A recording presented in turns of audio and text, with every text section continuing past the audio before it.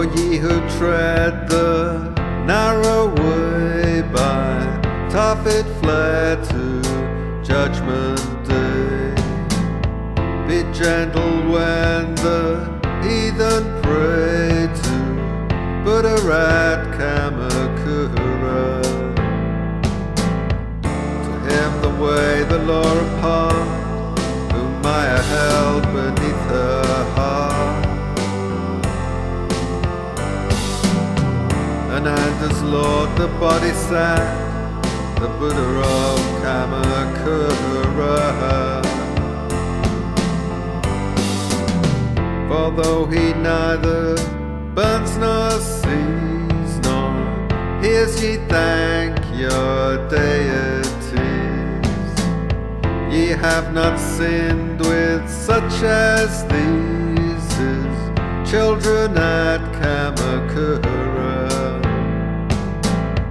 Yet spare us still the western joke, when justice turned to scented smoke.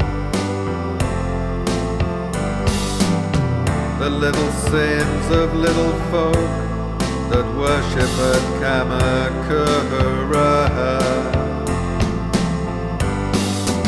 The grey-robed, gay-sashed butterflies that flit beneath the master's eyes.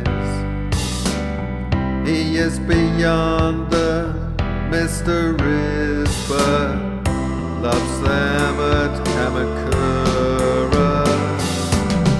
And whoso will from pride released, contemn neither creed nor priest, may feel the soul of all the East about him at Kamakura. Yeah, every tale Ananda heard of birth as fish or beast or bird, while yet in lives the master stirred, the warm wind brings Kamakura. Till drowsy eyelids seem to see a flower neath her golden teeth. The Shui Dagon fled easterly from Burma to Kamakura, and down the loaded air there comes the thunder of Tibetan drums, and droned on many Padme hums the whirlwind from Kamakura. If Brahmins rule Benares still, but Gaia's ruins hit the hill,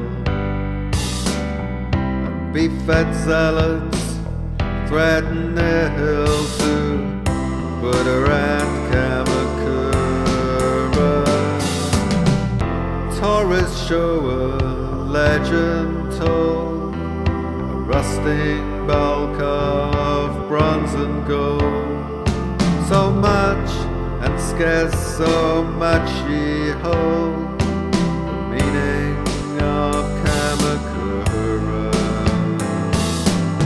But when the morning prayer is prayed, think ere ye pass to strife and trade.